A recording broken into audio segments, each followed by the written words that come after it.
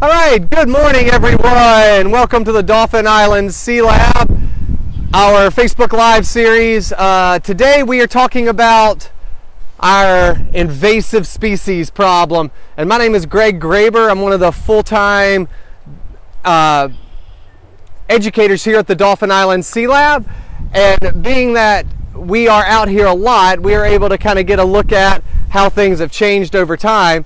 And one of the things that we have definitely noticed over time is the invasion of a couple of species of plants that have taken over our coastal habitat. All right, and not just our coastal habitat, but moving up into Alabama and trying desperately to keep it from moving up into Alabama. And so being out at the marsh, right here next to the road that we pull up with students, like you maybe have seen some of our Marsh Mania videos, it's the same habitat, but with the encroaching issue of invasive species. And so what we're talking about with that invasive species idea, if you're not familiar with it, is that invasive species are non-native species to an area that have been brought in by humans, and then they have taken over, whether it's lack of predation or whether it's lack of anyone paying attention to it, and then it goes crazy. Maybe you're familiar with kudzu, depending on where you are viewing from, or maybe you're very familiar with the fire ant bed that's back there. One of Alabama's greatest gifts to America is the fire ant, which was first documented out here. But what we're focusing in on today are three species of invasives. All right, plants starting off. We'll finish up with an animal, and then we'll do at least another video on invasives talking about the actual marine environment, where we're seeing a large influx of invasives like lionfish out in the open water that have taken over the Atlantic, the Caribbean, and the Gulf of Mexico, especially in reef systems, and Alabama has the largest artificial reef system. So that'll be coming later on, but today we're focusing in on some of the other invasives that get less press. But if you know a forester and your family is in forestry, then you are very familiar with it. And we don't have to go far because it is right here. And we have two invasives growing right out of each other that are two of the worst invasives we have around. And so we'll start with the pretty tree right here. And if I damage it, nobody cares, because it is a serious, serious problem. This is what a lot of people have referred to in the past as our coastal kudzu. Easily identifiable by the spade-like leaf. It looks like a playing card, and this is what is called a Chinese tallow tree. All right, commonly around here, the common name is the gray popcorn tree, or just the popcorn tree around here, but this is its leaf. It's very distinctive leaf pattern for our area. And with that leaf pattern and this plant's ability to adapt, the other well-known fact about it around here, this far south, is this is our fall color. If you live in other places, you get the beautiful tree change. Well, this is our tree change, and then our other fall color, that is simply called poison ivy around here. So two plants that look pretty when they're dying, but are, you know, not everybody's favorite plants. So these guys change to every color you can think of. You can see a little bit of that right here. Pretty colors, the oranges and the reds and the greens and the purples in this little tiny leaf coming up. And this plant was and is well known for, in the past, being a medicinal plant. All right, it is native to Asia, and it's generally contributed, even though there's some other evidence that Benjamin Franklin actually brought it over in his many world travels. But in general, it was brought over ornamentally and industrially. It is highly oily. You can make candles with it.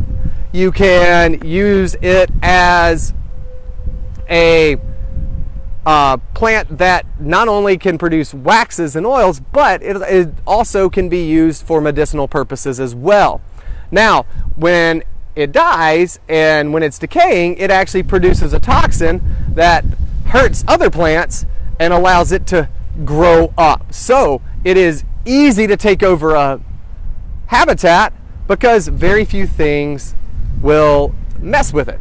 All right, and it gets rid of other plants trying to encroach on its habitat. And a really great example of this is a really young popcorn tree right here. But in other places on the island, we had a forest fire a few years ago, and we'll get to forest fires in just a little bit.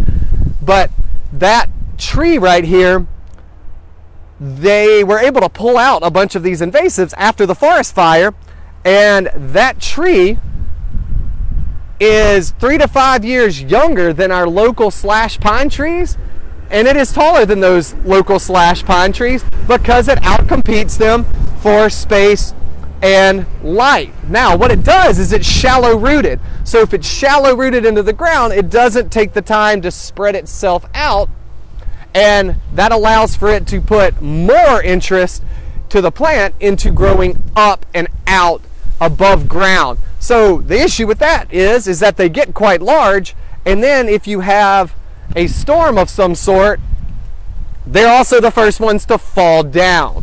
Okay, so that can also be a problem as well if you have one in your yard, around the forest, that sort of thing. They are unstable. So with this plant being invasive, being able to take over, those seeds spread rapidly, hence the name the popcorn tree. And unfortunately, this is all brand new, but if we had done this back in the fall, you would see this little tree loaded. It only takes a couple of years for it to become mature to start producing seeds, and when they open up, it looks like a popped tuft of popcorn, hence the name the popcorn tree. So it is a serious competitor to our local trees, longleafs, slash, magnolias, the typical trees that you would think of in the South. This is one of those problems that is taking over our areas. All right, so if you move down in the picture, you get the other one, all right, the other plant. And it doesn't look like much. It actually looks just like the stuff in the back that Joanne and Chris talked about during their Marsh Mania. The tall grass sticking up is that black needle rush that Joanne was mentioning. The shorter green grass that definitely resembles what's next to it is our smooth cordgrass. But those are native. Those are creating that nursery ground that we're focusing on with our Marsh Mania series. But in front of that is this stuff right here. And this is what is called Kogan grass or Kogan grass. And when it dies, it looks like this right here. And when it's alive, it looks like this. So you can see the dead grass versus the green grass. And this is actually when it becomes a problem. And this is how this was introduced in the US.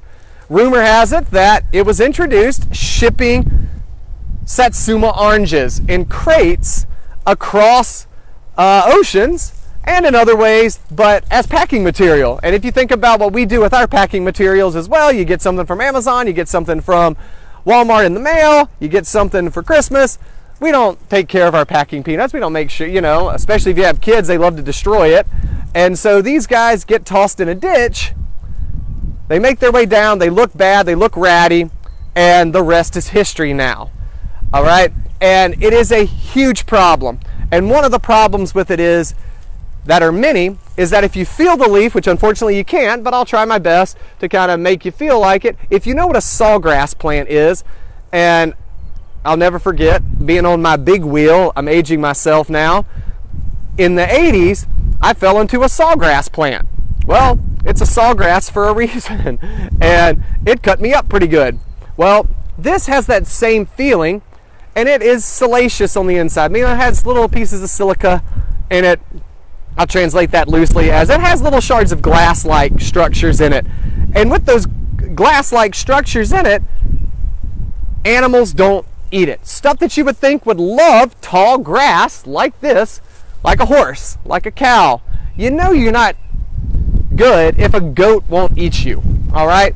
And so a goat and those guys will not feed on this grass, so there is one predator, or two predators, or three, or four, or five that won't take it out for us, okay? So there's the problem. Now, when it dies, similar to the popcorn tree, when it dies and it rots and it decays, it leaves that silica trace in the sediment and the soil, and the plants that are around it cannot deal with the silica. So again, it is effectively poisoning out that area, okay? So when it does that, it allows it to grow, and as you can see, it has taken over just right here on this road bed, on this road line. And with that road bed and road line happening here, this was opened up for the airstrip that's back behind us. And when it was opened up and the sun was here, this decided to take over, all right? Not shockingly. So, how do you know if you've got it around your house? Well, right now is a wonderful time, because if you're driving on a highway by yourself, socially distancing, right? But you're going to the store, this plant is in bloom and the seed pods are out.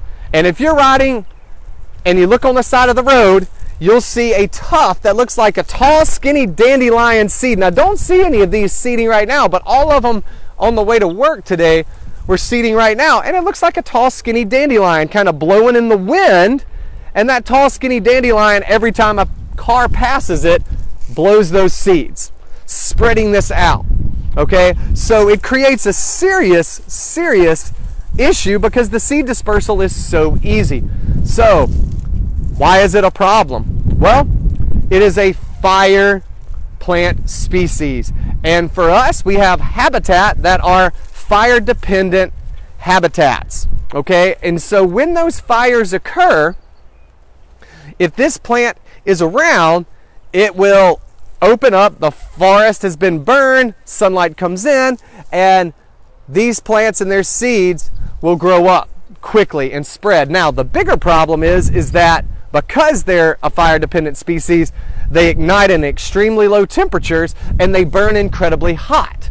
So if you have a lot of this in an area, in a forest, in a roadbed, you can actually jump fires across roads and spread like wildfire, all right, with this plant. It is a serious problem. And so foresters and clear cuts and even developments, if you're building a new subdivision, those areas are extremely prone to Kogan grass takeovers, okay?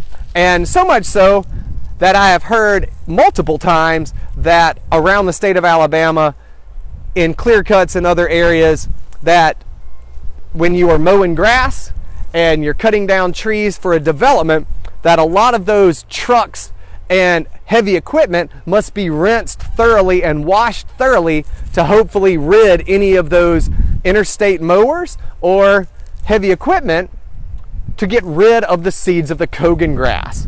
So that gives you an idea of just how big of a problem it is. And so I know they have found it about halfway up the state in different pockets over the last 10 years or so, but it is a serious problem here in Alabama. All right.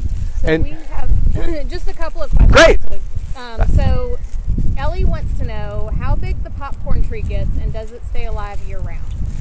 Well, it does stay alive year round, but it loses all of its leaves. Now, how big can it get? 30, 40 feet tall. So it can get quite large in areas around us especially. So this is just a juvenile.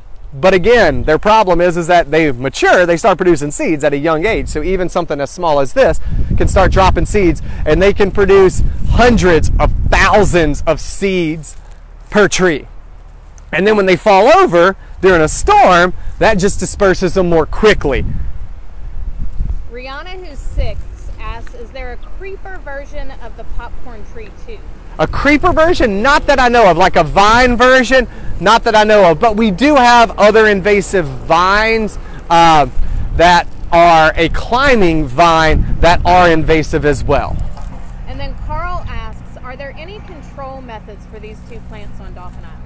Any control? So the Park and Beach Board, I know after our forest fire, when it opened up the canopy, the ground cover on the island, as we walked through the forest during our beach walks and that sort of thing, they were able to go in and pull dead popcorn trees, pull them out as best they could about 5 to 7 years ago, and get rid of them as best they can. But because there's so many seeds that these produce, you can only do so much about them.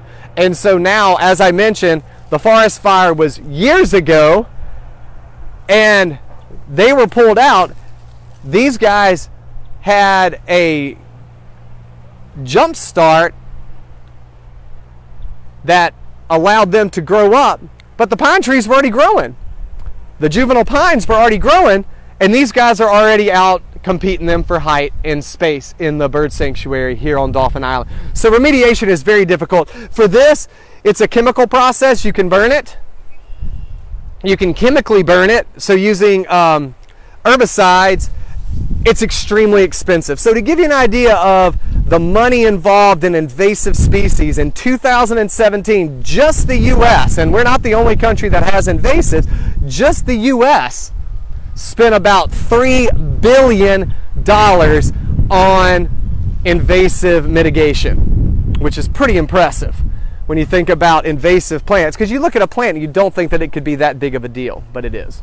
Charlotte, who's 8, asks, is there anything good about these plants? Well, like I said, both of them were industrial plants. So like kudzu. Kudzu was brought in totally without the thinking that it was going to be a problem to help stabilize overpasses and interstate systems. Well, nobody paid attention to it. And then it became kudzu, and as we know it. So these guys, again, medicinal uses, industrial uses, the oils are used in these plants around the country, again, originating in Asia and then being brought over. So here they're not very useful, but in other places they are. And they have been used in the US in the past for industrial use as well. All right, so when you're looking out at the, Angela, did you see that? What? You didn't see that thing running behind the? No, I missed it. Hold on a second.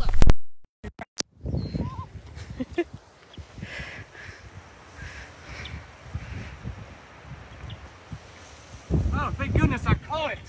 Oh. What is that? Oh my goodness.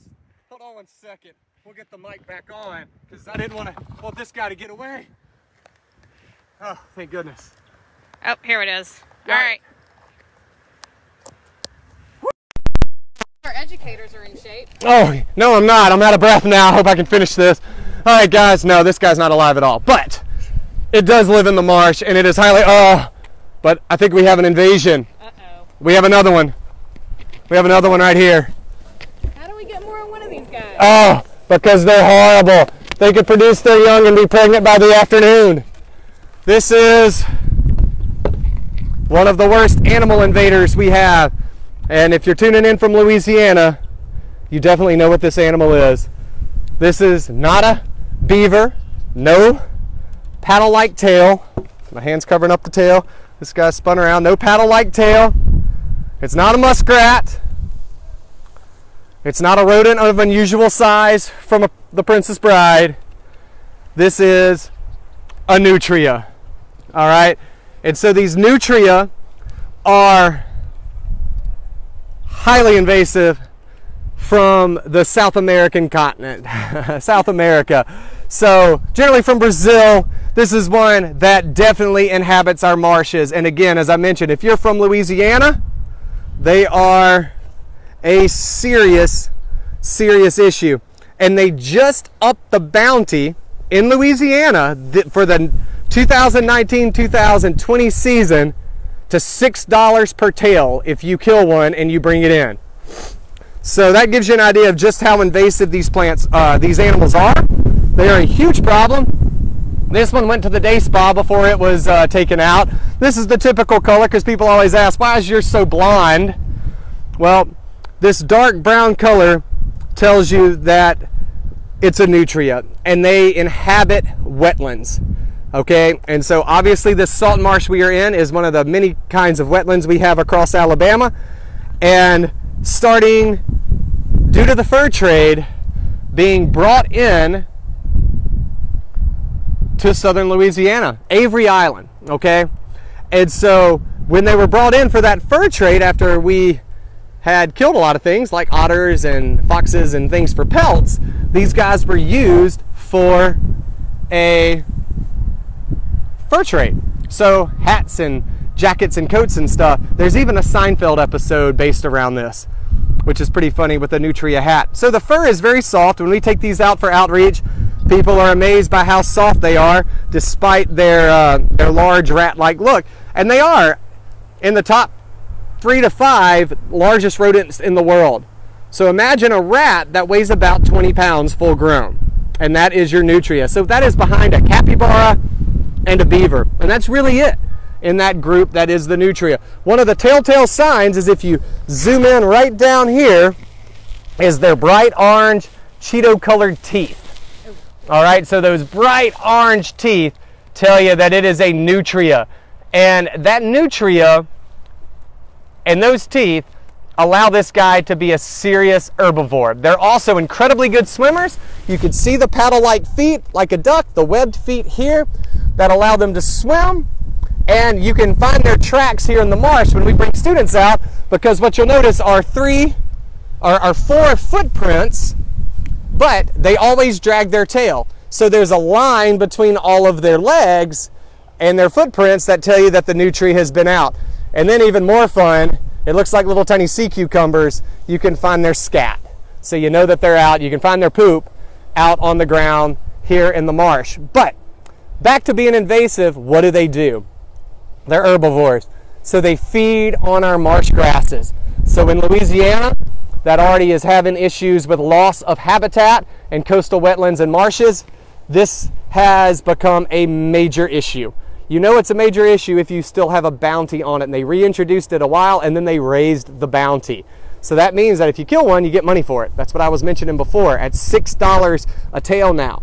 So with this, as cute as they kind of are, they are a serious problem. They also are burrowing into levees around Louisiana, but it's not just Louisiana. Mobile, Alabama, and our native area used to have nutria rodeos for weekends. Like we have fishing tournaments, they had nutria rodeos. And those nutria rodeos are exactly what it sounds like. It was basically how many can you bag in a weekend. And so we do that now with lionfish invasions and spearfishing, these rodeos to eradicate these invasives. And so this is one of those invasives. So being that they eat these plants, they'll actually pull the plant up and eat them and eat the roots out of them. That way they have effectively separated what we call rhizomes, the running roots underneath the ground that the Kogan grass will grow from, that the marsh plants will grow from. And when you separate them and you eat that part, that's no longer connected, so you've effectively separated that plant out. All right. And then when they burrow, they are digging into places that we don't want to be dug, such as those areas along riverbeds in the levees in New Orleans and southern parishes of Louisiana. So they are a serious, serious issue for us. We do have them on Dauphin Island. We periodically see them around, and they used to be more impressive around. So if you're talking about predators of something that weighs 20 pounds and is a big rat, in their native habitats, they have several. It's South America, right? Around the Amazon, they have large snakes, they have jaguars, they have crocodiles, they have large snakes, and around here we have our American alligator. So being that we only have one large predator that can feed on something this big, you can understand why they have taken over. Now, when I say they've taken over, you can now find this plant, this animal from Louisiana. He's biting my microphone cable. You can find this guy from Texas all the way up the East Coast now. It is a major issue. So, and that's less than 100 years old of invasion. These guys have now crossed from the Gulf all the way up to Maryland and the Chesapeake area, maybe even farther north. I just don't know exactly their total range now, but they are a major issue around our area as an invader goes. So these are a few of the ones that are encroaching on impressively important habitat like our marshes, all right, and our maritime forest. The Kogan grass, the popcorn tree, and the nutria, they all are invasive species, again, brought in from other places and then taken over in those places. All right? So couple of last minute questions. Great. Jacob asked if it was a giant guinea pig. It looks like a guinea pig. It's a cousin. It definitely has the face, but no, it's a nutria. Again, a lot of people know it as a swamp rat. That's what a lot of people know it as. And it looks like, oh, somebody had, how did they invade here? But I think you talked about that. Correct. How they came here. Yep. And then the last question from Ava, who's 12. Aren't snakeheads invasive species? Can they actually walk on land? They can move from pond to pond. Yes, they can, like a lungfish, to some degree. I mean, you're not going to see them walking through the woods just hanging out. But yes, they can move across land. So yes, a snakehead is a type of invasive. We have numerous types of invasive. We actually have another one. We have a climbing vine right here. That's another invasive.